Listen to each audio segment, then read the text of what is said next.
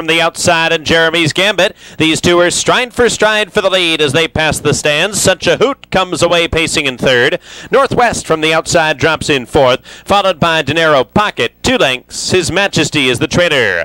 On the first turn, Parsons Den for Tony Morgan, leading it by 1.5 lengths. Right there is the 1-2 favorite Jeremy's Gambit pacing along in second. 2 lengths back, Such a Hoot emerging in third. 3 lengths to Northwest in fourth, is followed by Long Shot Dinero Pocket, and the trailer is His Majesty. 27-2 for the first quarter. Up the backstretch, Parsons Den for Morgan by 2. Jeremy's Gambit with the trip in second. 1.5 lengths back. Such a Hoot continues on in third. Here's Jeremy's Gambit. Mike Lachance could wait no longer as Jeremy's Gambit, last year's winner of over $500,000. He's made $229,000 this year, and he's got the lead. Jeremy's Gambit, but he's having to work for it. Morgan not letting him go without a fight with Parsons Den. Jeremy's Gambit clears to 1/2 and 55-1. Parsons Den is now back in second. 2 lengths back. Such a Hoot pacing in the third spot. Northwest is fourth at the rail. Here's His Majesty moving on the outside quickly from fifth after being boxed in behind a sluggish Dinero Pocket, who's now the trainer,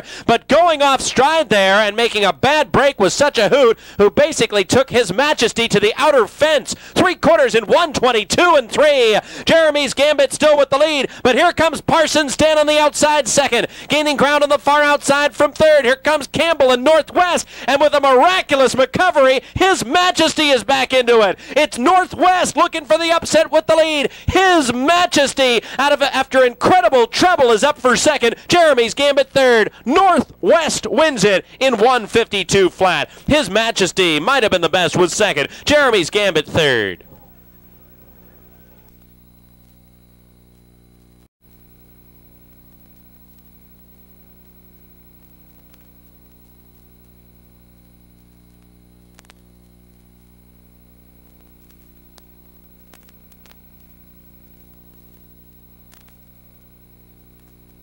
Into the winner's circle, the winner of the 5th race, the first elimination for the Hoosier Cup. Number 5, Northwest, pulling off the upset. Northwest, owned by Harry Locke of Oshawa, Ontario. Trained by Richard Gillock and driven to victory by John Campbell. First win this season here at Hoosier Park and his first night of racing. Northwest, 3-year-old bay colt by Western Hanover at a family album. 4 wins and 17 starts this season. Pacing a mile in a lifetime best, 1:52 flat.